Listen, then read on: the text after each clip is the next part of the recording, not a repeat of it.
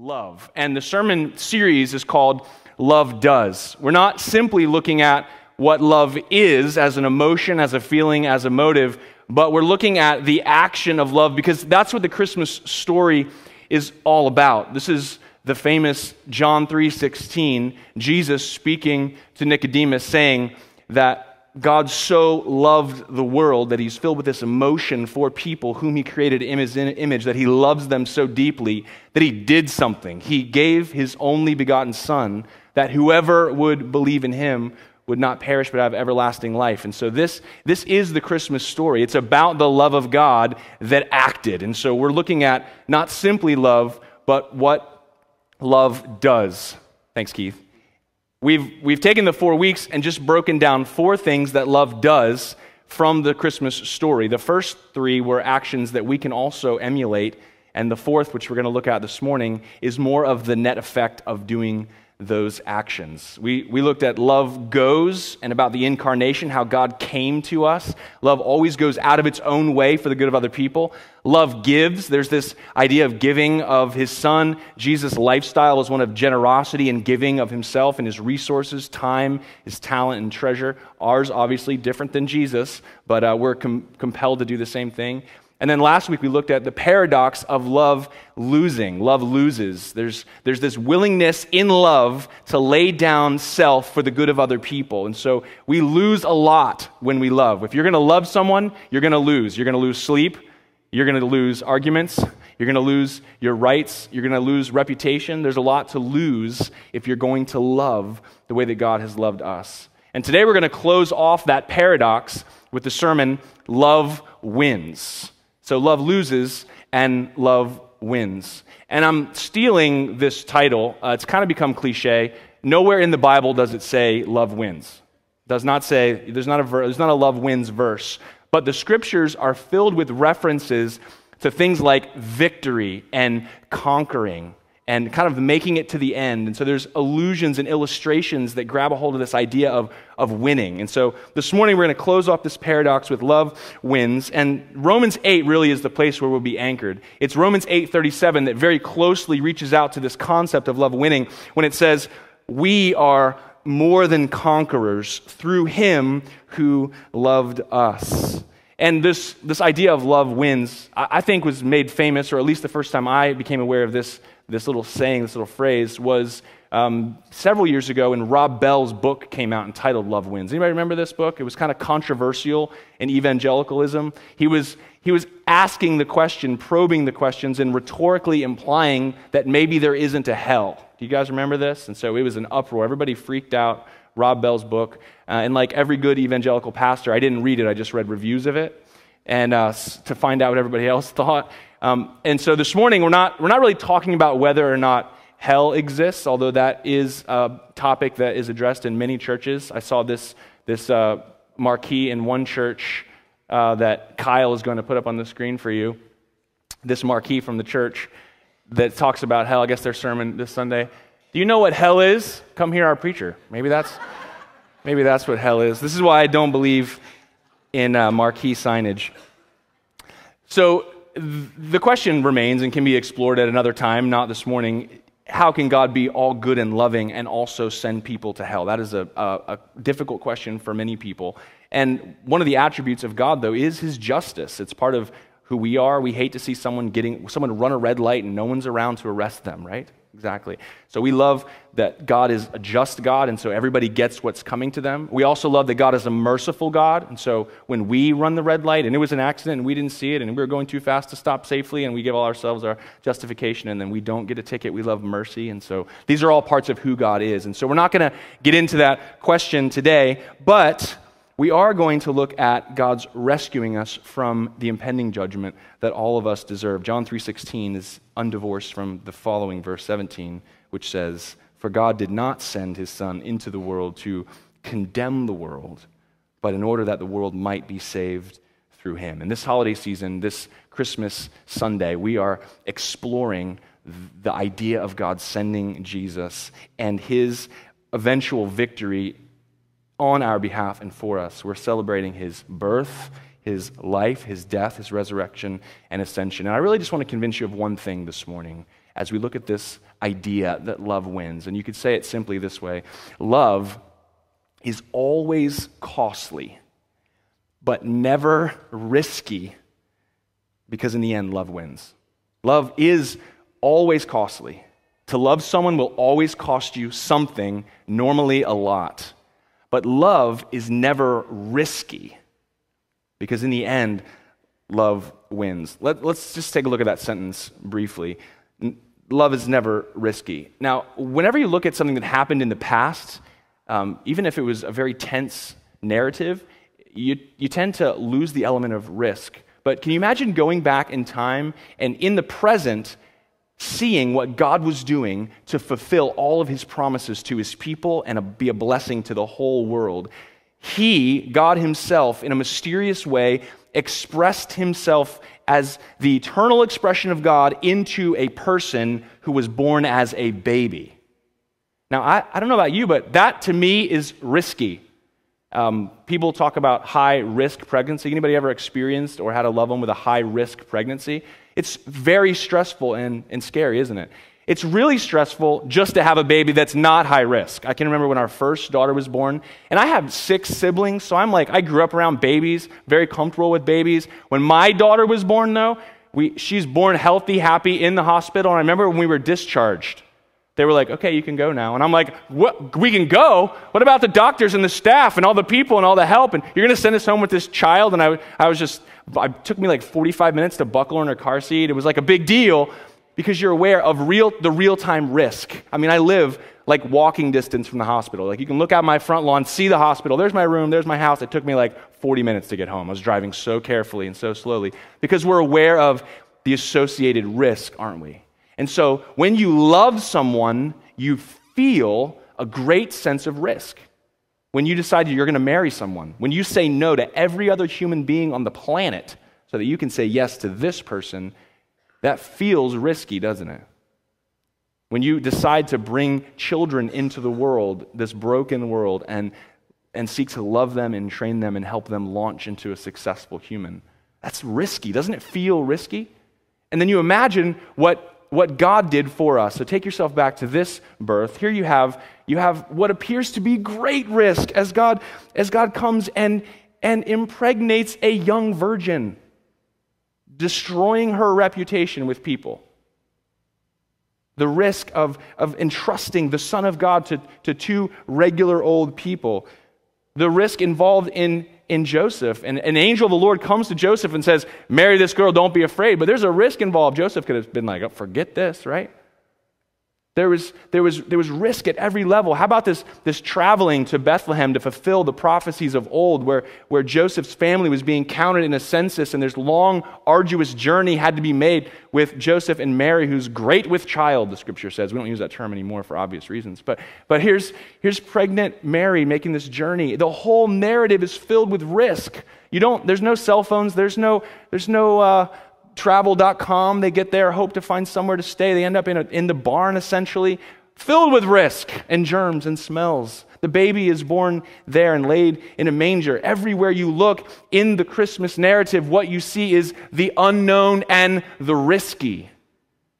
And yet, with true love, with real love, with God's love, there's never any risk. And I'll tell you why. Risk involves uncertainty and potential loss of investment. Has anyone made any bad investments recently? Don't raise your hand. Have you invested capital or time into something that you didn't know if it was going to work? If it did work, it was going to be big returns. It was risky.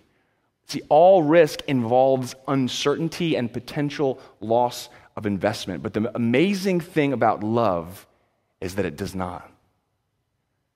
It doesn't.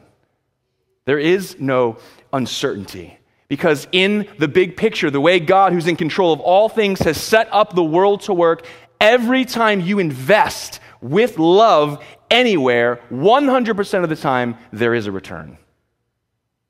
You don't always get it immediately, but eventually there will be a return. And that means that whatever it is that you give up, even if it costs you greatly to love your spouse, to love your family, to love your church, to love the world, to love your siblings, wherever you love, every single time you give of yourself at great cost, you will never lose investment on that, ever.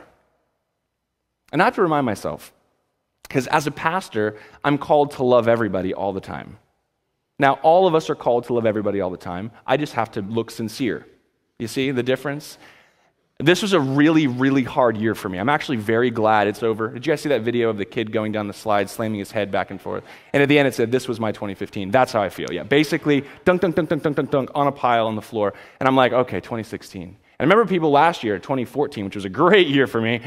2014 people said that was their year too. I was like, oh, suck it up, you'll be fine. Now I'm like, oh, I understand, I get it. So this has been a very challenging year for me. And I remember thinking about continuing to invest love into people when I wasn't getting an immediate return. And it was very challenging, it was very hard.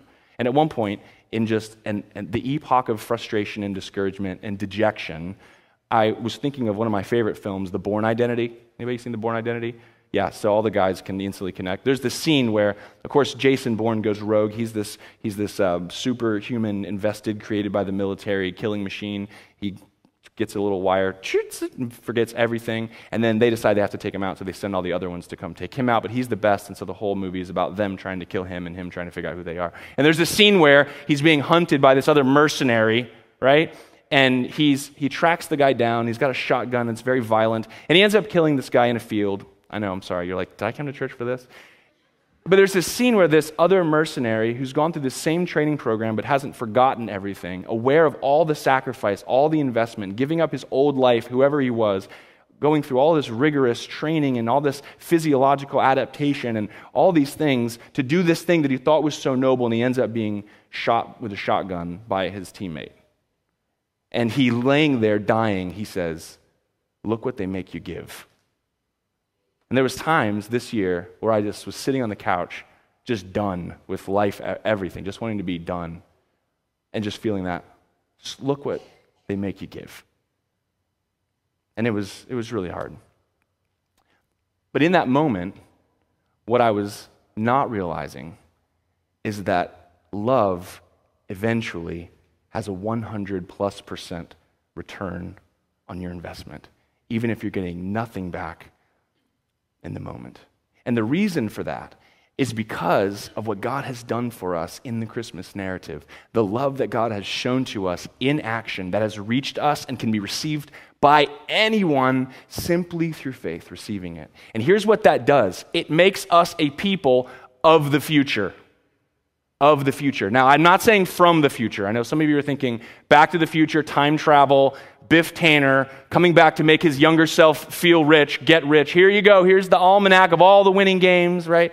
We're not people from the future. That's science fiction. But we are people of the future because God has done a certain thing that He promises will have benefits for everyone who makes an investment. First of faith in receiving it, and then of love of playing it out.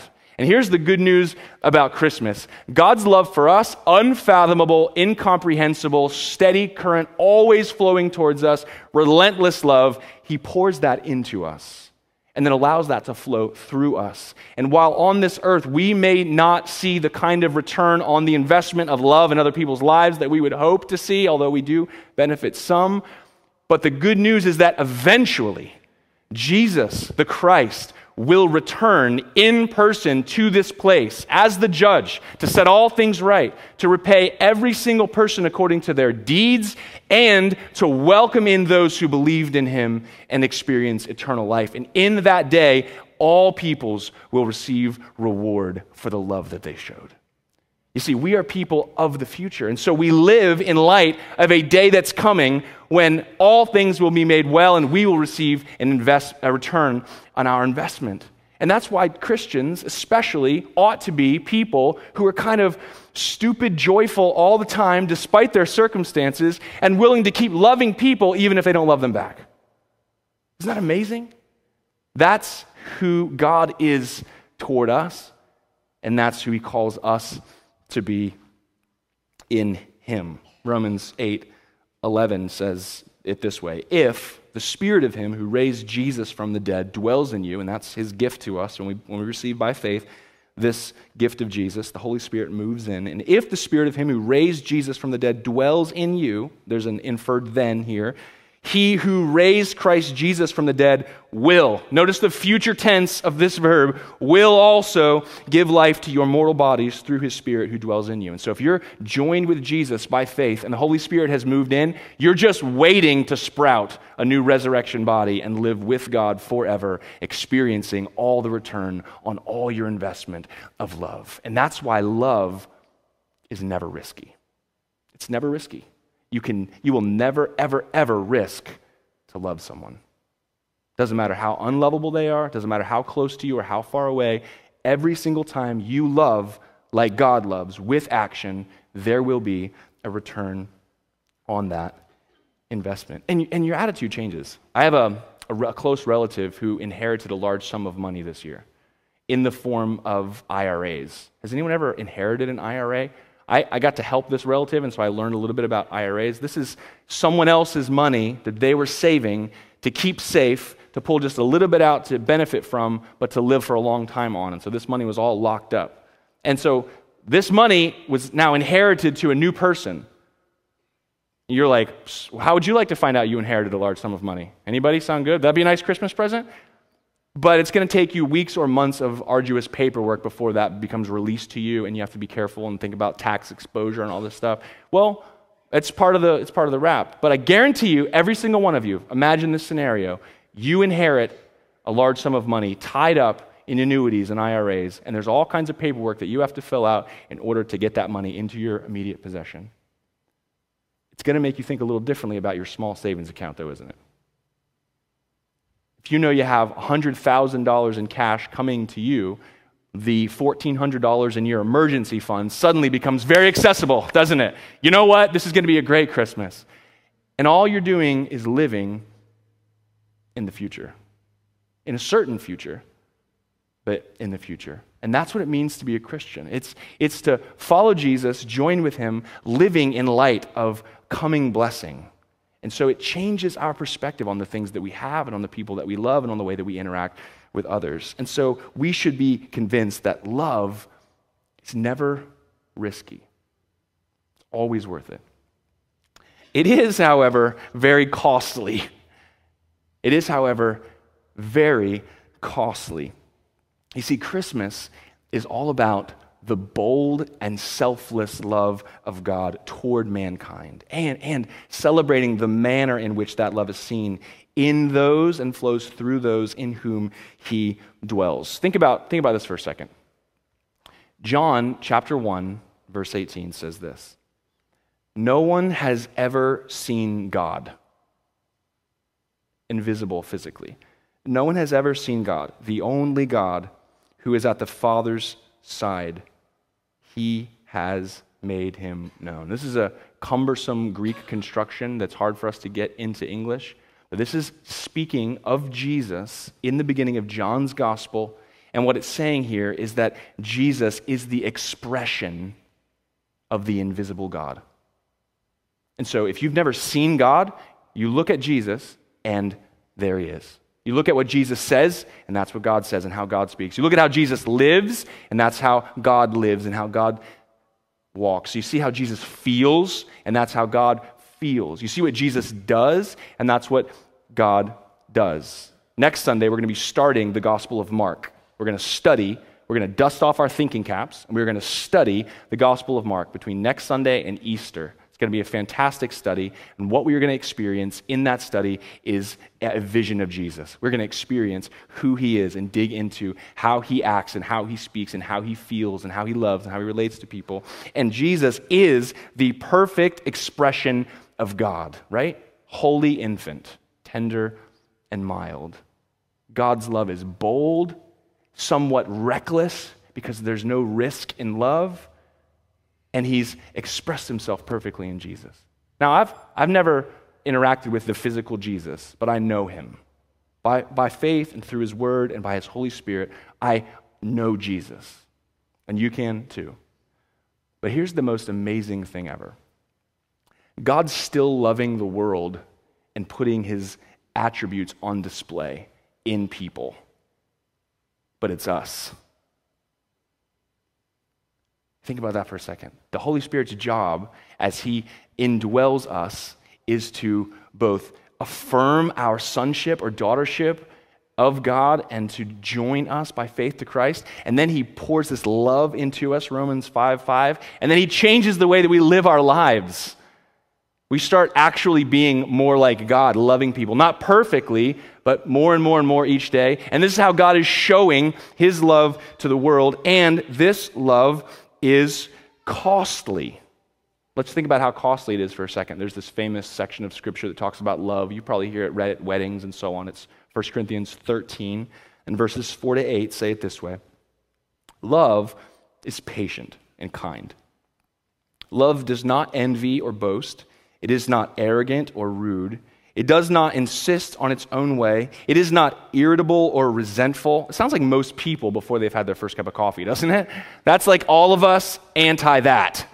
Love is the opposite of that. It does not rejoice at wrongdoing, but rejoices with the truth. And then it goes from this disposition description to what love does. Listen, this is really powerful stuff, verse 7. Love bears all things. Before we move to the next one, think about love bearing all things for just a second. This word literally means to get up underneath of and to hold up. Now stay. And so you're in a bad relationship. God's calling you to love someone that's difficult. That means you get up underneath their burden.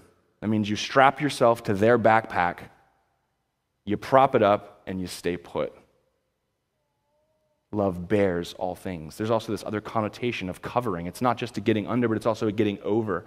Sometimes being a shield for a person who's got constant difficulty. Maybe it's sickness. Maybe it's addiction. Loving someone, you're constantly bearing the burden that they have created with their bad choices. Love always bears all things. Love believes all things.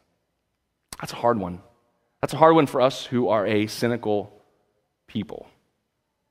Because the world around us is a big fat lie, I've discovered.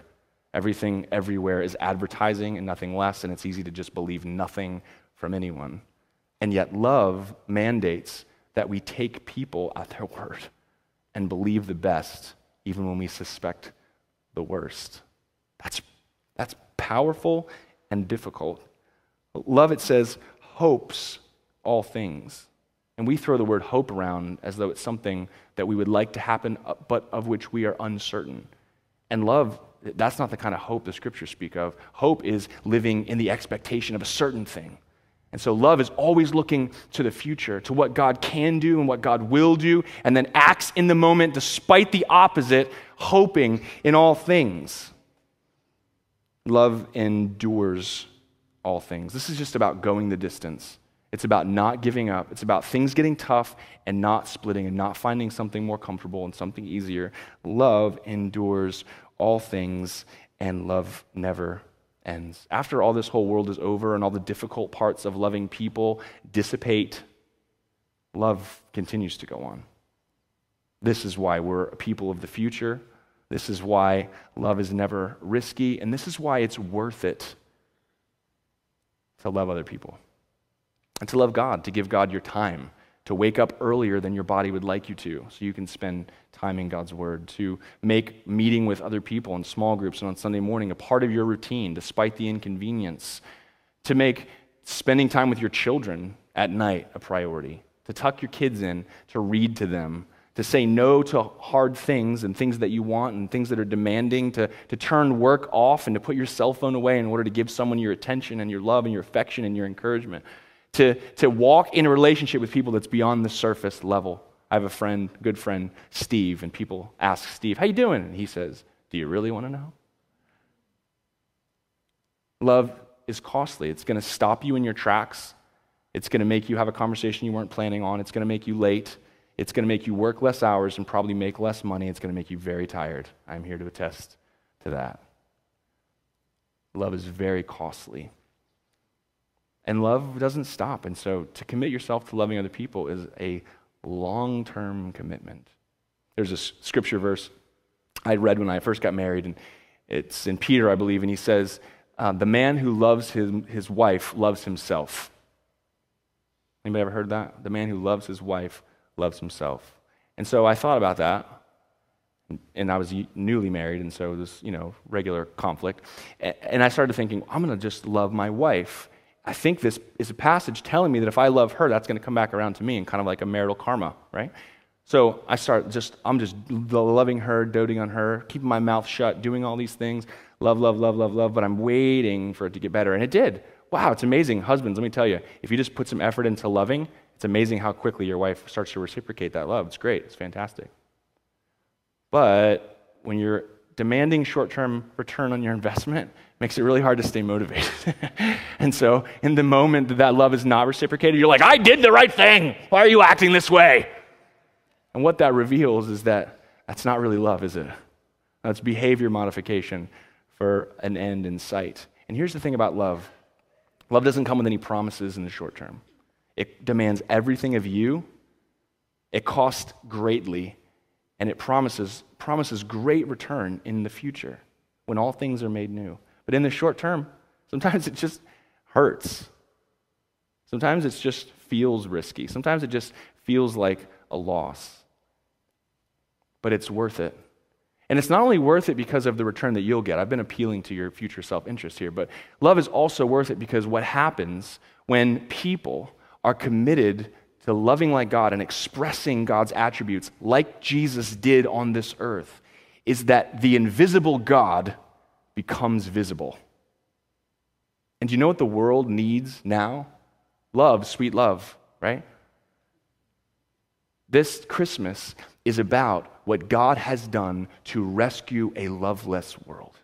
Because when human beings turn their back on God, which all of us do, and all of us are born in this broken relationship from God, what we don't realize is that although He is invisible, everything about God is moving towards us in love, because love goes. God's got this missionary heart that beats for you. You are like the kid whose picture is in God's wallet. He loves you. He's speaking to you. He's moved in history on your behalf. God is always, although invisible, moving towards you in love. God loves you so greatly, He gives of Himself to a degree you will never connect with, because God is generous with His love, sacrificial with His love, and He's risking everything for your sake because of His great love. God, in His very nature, is willing to lose everything, even His grasp on Godness, so that He could have you back.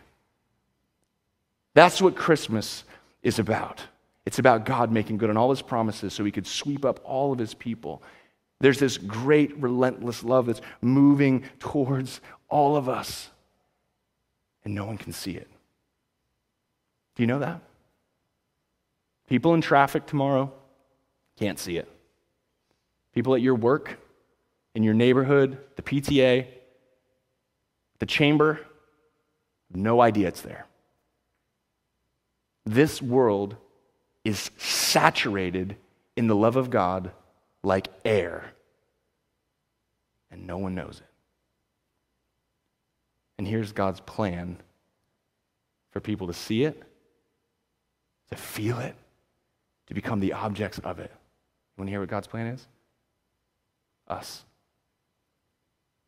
The people of the future who have become the objects of God's great love and allowed it to come into our hearts, to be rescued by God, to have a relationship with a God who came to us, who gave up everything for us, who was willing to lose everything, His rights, His reputation, everything, so that we could be in a right relationship with Him and experience His love. It's us who then allow that same love to flow through us to other people, no strings attached. You see, it's very costly. But here's the good news. It's not only costly, it's worth it, and it's not risky because of what's going to happen into the future. Here's the beautiful thing about love. I say love wins, that's the present tense, but love's got all the tenses covered. You ready for this? Here's the good news about Christmas. Love has won. Love has won. There's a reason that there's no risk in love, and that's because God has made good on his promises, and it's as sure as the seat you're sitting in. Love has won. And that means that love wins in real time. When you love, there will be an effect. You may not experience a return on it immediately. You may not be able to see it, but every time you choose to love either someone close to you or someone far away, a deposit is made in their heart and they experience something. They feel something. You can't have one-sided love. Love always makes a difference. And so love wins. Love wins today. Love wins at your family Christmas gathering on the 24th that you're nervous about. Love's going to win all these places. Anytime you make an investment of love, there will be a success. There will be a win because love, by its very nature, wins. And love is winning. Love is winning. You see, there's a part of our real life that hasn't seen the goal line yet. I was praying in the lobby with Dorothy, first son, this morning, who she loves. Oh, she loves him. And he needs God's help. He needs hope. So there's a gap between the end zone and where we're at right now. But love is winning. And as we love, we are closing in yard by yard towards that goal. And so love is winning. And it's winning, and it's guaranteed to win because of what Christ has done. And so we can continue to love without risk, but at great cost, because love has won. Love is winning. And love will win. That's why Paul in Romans 8 says this amazing thing. He says in verse 18, and he's going through excruciating circumstances, persecution, being imprisoned, being opposed, being betrayed, physical suffering, losing everything. He's got nothing to his name. People have abandoned him. And here's what he says: "For I consider that the suffering of this present age, or this present time, they're not worth comparing with the glory that is to be revealed to us." He's like, this little suffering, yeah, you're massively suffering. This is not little suffering. He says this is nothing. Nothing compared to what's coming. This is the perspective because of his awareness of God's love for him and toward the world through him. And so what this means for us is simply that despite the cost, you can never go wrong with love. That's it. Despite the cost of love, despite what it might lose you to love someone, what you might have to give up, it's worth it 100% of the time. Never to be discouraged, never to feel like you've been made a fool, never to feel like you've been duped. Your investment of love into people, into God, is worth it 100% of the time. You will never lose. Despite the cost, you can never go wrong with love. And if you commit yourself to that, if you believe that and receive that, you're willing to walk that out, here's the confidence that you have. It's the same confidence that the Apostle Paul is trying to get his people, his readers, the church in Rome to understand in Romans chapter 8. Maybe you've read Romans chapter 8 before. Maybe you've never read the book of Romans at all. But Paul is trying to convince people, like, listen, God loves you so much. Everything you go through is going to work out for your good and for the good of other people. So just keep going. Keep doing the thing. Don't worry about when bad stuff happens. Live as a person of the future. And listen to the way he says it. And he gets rhetorical, which I love because I'm a pastor. Here's what he says. We'll close with this. Romans 8, 28 to 39. He says, "And we know that for those who love God, all things work together for good, for those who are called according to his purpose, which is to love people and save people." Verse 29. "For those he foreknew, he also predestined to be conformed to the image of his Son." So he's got you, and he's changing you, and he's using you, in order that he might be the firstborn among many brothers. God's building a family for himself. He's bringing all his lost kids home. Verse 30. "And those whom he predestined, he also called." He's speaking. "And those he called, he justified. And those he justified, he also glorified." Speaking of the future in the past tense, it's amazing. And then he says, let's get rhetorical here. You ready for this? Let me ask you some questions. What then shall we say to these things? If God is for us, who can be against us? If God's on your team, you're going to win.